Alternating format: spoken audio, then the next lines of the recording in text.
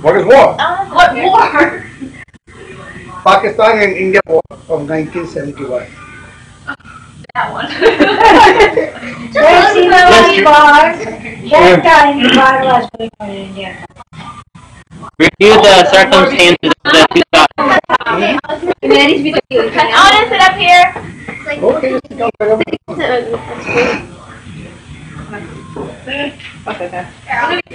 See, it is gone. Okay. This is a story about war. Okay? Sit down before. Because all of you are asking for stories, so I might have to come to. Okay. This is a story about war which was fought between India and Pakistan. I was a colonel and I was commanding a regiment which is from Madras.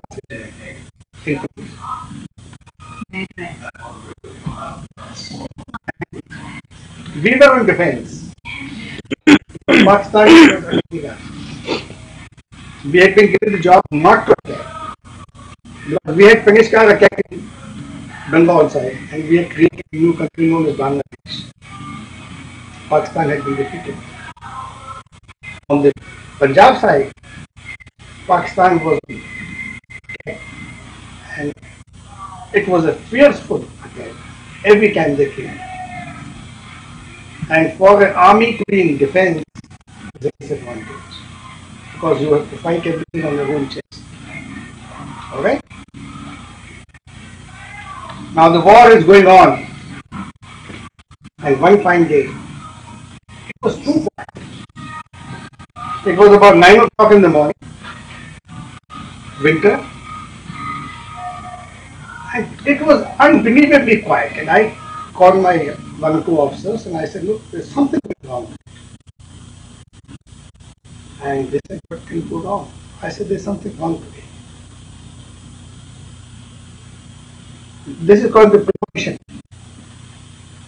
And I said, Pakistan is going to do something. So let's do it. So I spoke to my company commanders, which were slightly ahead of my position. So I spoke to each one of them.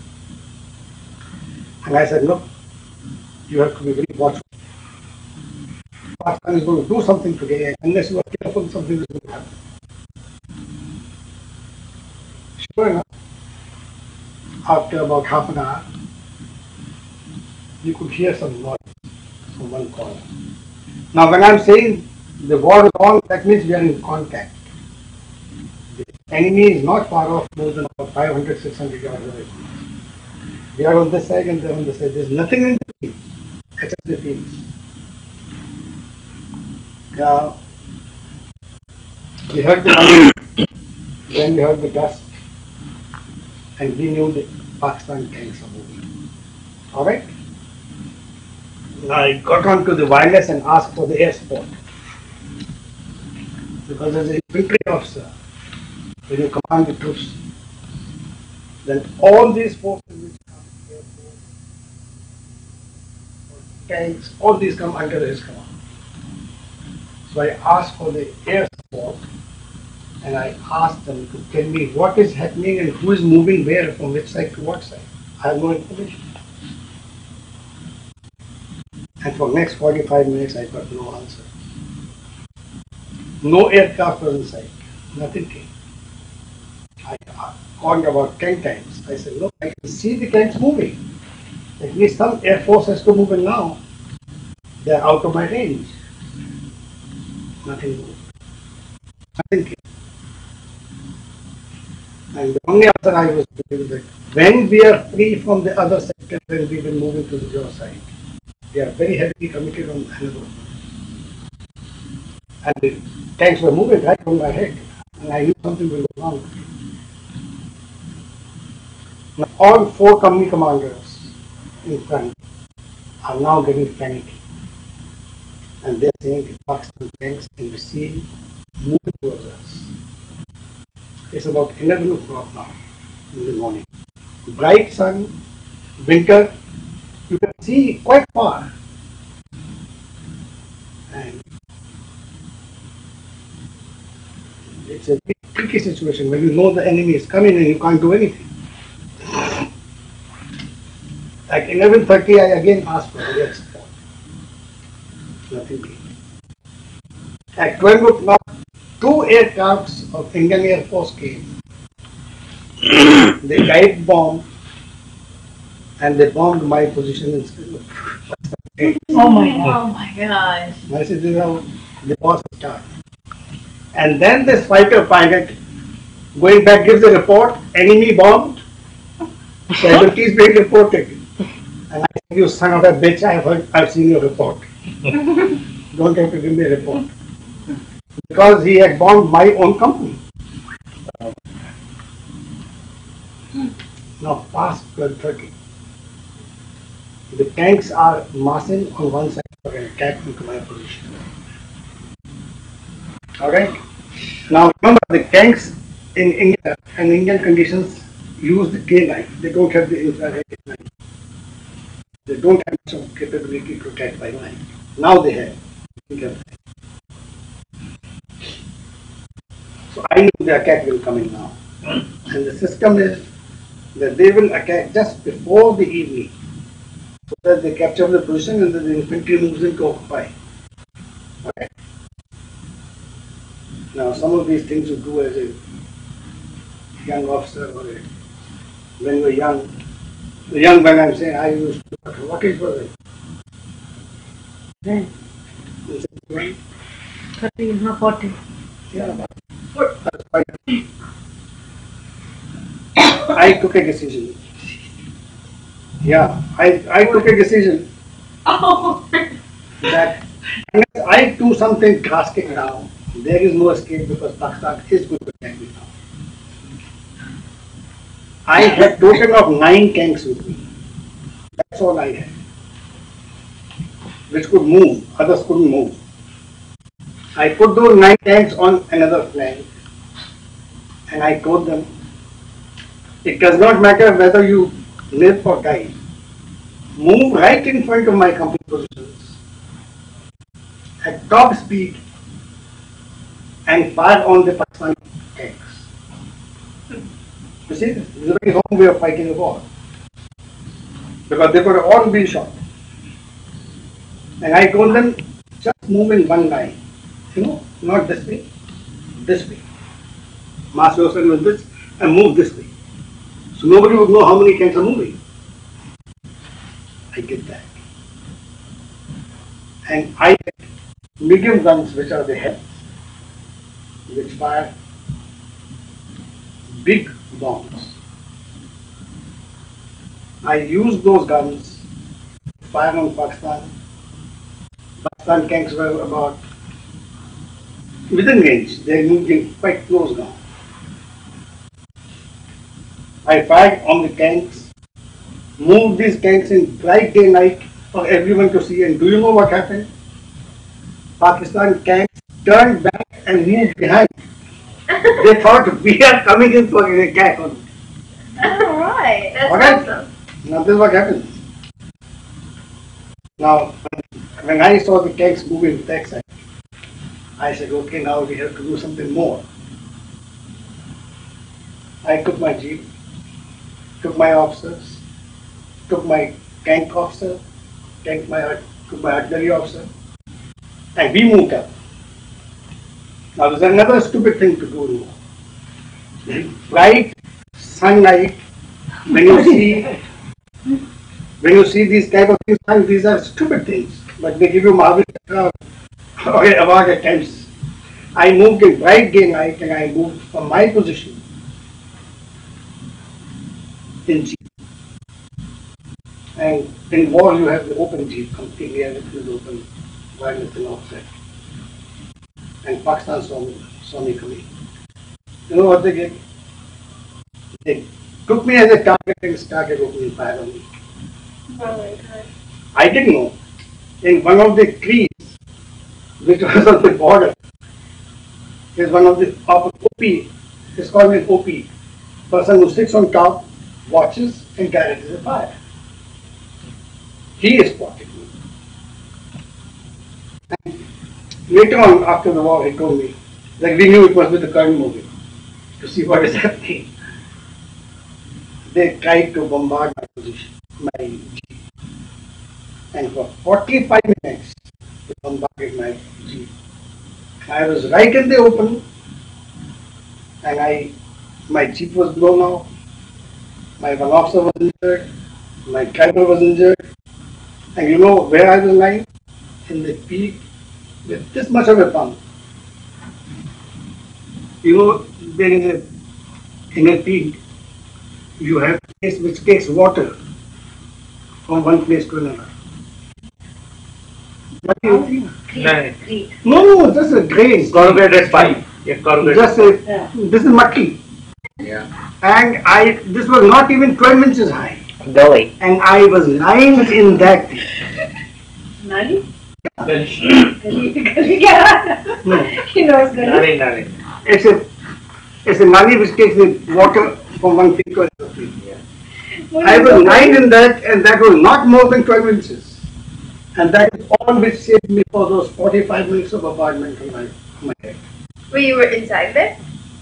See, that it is a drain. You know, through which the water flows. Like a pipe, it's open to get out of mud. I know. It is that shape, and then water flows from one field to the other. I know. There's like little it is Yeah, the it's like pipe. Now I am lying down here. This is a ditch. I'm lying down on one side here, and the bombs are coming this side, bursting right on my head, and the ricochet is going over my head, and I'm saying, So you didn't get hit at all? oh, that day I didn't.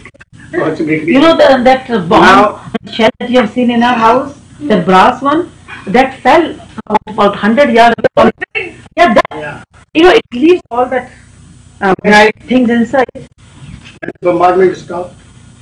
I rushed in my jeep, went to my position, and that position was absolutely on the border between Pakistan and us. And for 4.5 hours that night, Pakistan fired on that position, just trying to destroy it.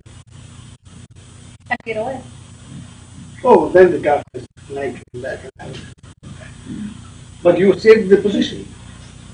If that night the attack had come in, it would be a problem. Now, that night, 3 attacks came from Pakistan in that position. And we were quite safe because they were dug up in a strong position. Nothing happened.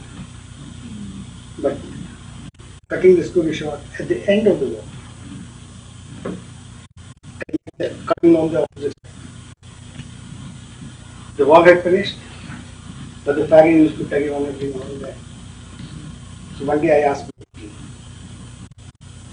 and I said, if your Khurd wants to come and meet, I will come and meet. So we raised bike flags and came out and talked. Now that's a long story, but when you meet the opposite side, he doesn't want to come to your side. There is enemy. And you don't want to meet the Stick me other. in the middle.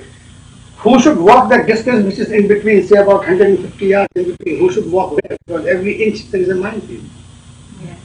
You just don't know where you put your foot and which is The minefield is water compact. They are put inside the ground. The moment you put your foot, you get blown up. Oh. It gets blown up, those are the So mines. you don't know where the bombs are. That big and they're placed in distances, inside. We the have ground. minefields. Then Pakistan has come and put some minefields of their own, and the complete commotion is nobody wants to walk over it. Anyway, he came over that side, and I came over this side, nobody would move forward. So I shouted across on the side with the microphone. That look, I can come up. You come halfway and I come halfway. He said, I don't know where your minefields are, I'm not coming. So I said, no, I come. You follow me and just see where I'm coming, you can come. So anyway, he was very nervous.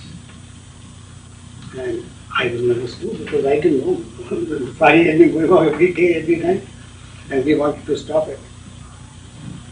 So when I walked on the same type of drain. Because you don't ever put a bomb right on top of the drain. It's normally on the ground. So I took the same analogy and moved on this burn. I went few yards and I said, Khurd, I want to meet you. He said, how do you know my name?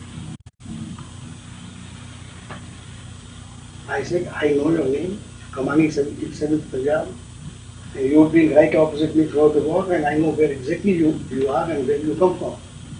He said, what do you know more about me? I said, you are a student of Sri College. This is what you have done. These are the courses you have done, and I know everything about it. He said, are you from intelligence or you are from the infantry? I said, I'm from both.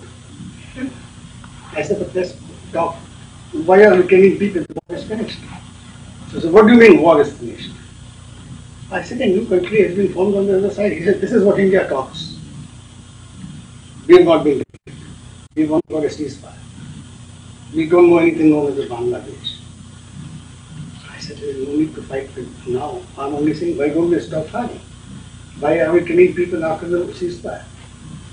Anyway, it took about an hour. We kept on doing this. And he won't come forward. And I will move forward more than what I had to. So he said, something happened. He said, I'll teach you Indians a lesson and I'm fine. Can you just come? I had gone forward and I opened my bag and threw away my pistol at the back to put it in the car. So I said, Colonel, you are a staff college graduate of Quetta and I am a staff college graduate of India. We are both professional soldiers, but don't teach me how to fight a war. He said, what do you mean? I said, you think you can kill me and go away from me? He said, what will you do? I said, you want to see? I should. I had a young officer who was 6 feet 7 inches. Whoa. Yes, Sardar. Sardar, Sikh. His Mahil. body used His to be name was another Mahil. 12 inches high. His name is Captain Mahil. Then he was second in mine. So I said, I'm sure you know that we have 6 officers in our army.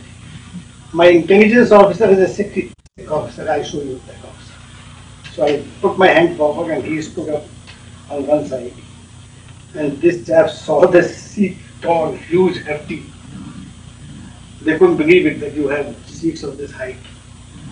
So they were young officers who were with him. They were totally scared. So he said, what else do you want to show me? He was getting very upset at this. So I said, I'll tell you what. I might look a very casual person coming forward without a weapon, but the place where I'm standing now is covered completely by my tanks and my guns. You want to see it? He said, yes. So he said, the other tank, and I said, yes. And there was 9 tanks, that's all I had. They all threw their camouflage nets and said, ready to fire. He looked up, he couldn't believe it. And all pointing to the same spot where he was standing. I said, you want to see more? He said, yes, show me. So I had my artillery officer. I said, give me a report. There's a divisional artillery ready to fire. I told this officer, I said, 84 guns are ready to fire on the spot where you standing. So he says, I can only tell you one thing. I will accept the reason how we lost the war. Just a shortest long story. So when you fight a war, even though you might look a very casual person, you have to be fully prepared. And this is not only war in your life, you have to be absolutely prepared for everything and think about it into your homework.